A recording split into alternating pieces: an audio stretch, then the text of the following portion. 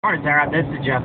Hey, I just want to say hi to you, see what you're going up to. I'm heading up to, I have several trucking companies, and I'm heading to the enrollments today.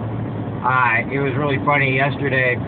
This is easier for me to do this way because I'm not texting and driving. I got I was wondering why I was feeling really lightheaded. I was not drinking water, and I forgot to eat yesterday. I'm talking about not on purpose, it's just when I get focused and I'm trying to figure everybody out. I can tell you everybody that was at that event. I can tell you what everybody's asking about.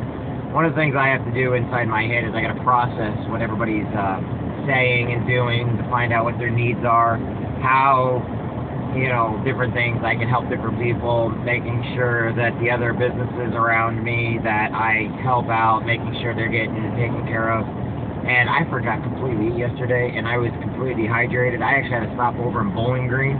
It only takes me about an hour and a half to get down there. Not even that, and it's all training time for me because I listen to stuff in my Jeep. But, yeah, I got a little dehydrated, and sorry about that if I was a little weird.